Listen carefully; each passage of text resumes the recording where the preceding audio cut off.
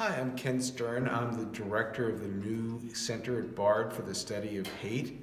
Our goal is to help students and faculty who want to wrestle more with the issue of hatred and how hatred has been a problem for human beings as long as they've been around, what we know about it, what we don't but should know about it, how we can combat it better, and how we should think about it much more systematically and in an interdisciplinary way. And we're going to try to help throughout the BARD network to make focus on hatred a priority for those who want to know more about it and what to do about it.